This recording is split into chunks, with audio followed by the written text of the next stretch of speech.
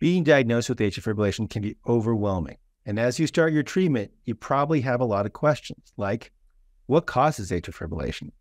What does this diagnosis mean for your day-to-day life? Is there anything you can do to decrease the effect of AFib on your long-term health and your everyday activities? The good news is that you do not have to take this journey alone. Your healthcare team will be with you every step of the way. By working with your team and by playing your part in the treatment plan, you can take charge of your atrial fibrillation experience and live a happy, healthy life. Hi, my name is Daniel Alyesh, and I am a cardiac electrophysiologist.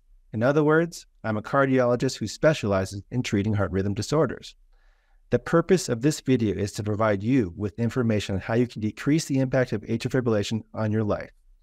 Working with your healthcare team towards these lifestyle modifications can decrease the number of times you go into atrial fibrillation, the total amount of time you remain in atrial fibrillation, and the negative effects of atrial fibrillation on your quality of life. So let's get started. In addition to medications and/or procedures recommended by your care team, here are 5 things you can do to lower your chance of having AFib episodes or a stroke caused by AFib. 1. Keep your weight healthy and keep moving. Being overweight is a risk factor for AFib recurrence. At least 30 minutes of daily exercise, like a brisk walk, can make a big difference to your heart. Talk to your provider about setting healthy diet and exercise goals. 2. Avoid smoking and drinking alcohol. Alcohol can be a trigger for AFib symptoms, and stopping smoking lowers your risk of stroke. Your care team can help you make plans to quit smoking and drink less alcohol. 3. Manage your diabetes. If you live with diabetes, controlling your blood sugar may be important to manage your AFib. Talk to your provider if you are having trouble getting or taking your diabetes medications. 4. Control your blood pressure and cholesterol.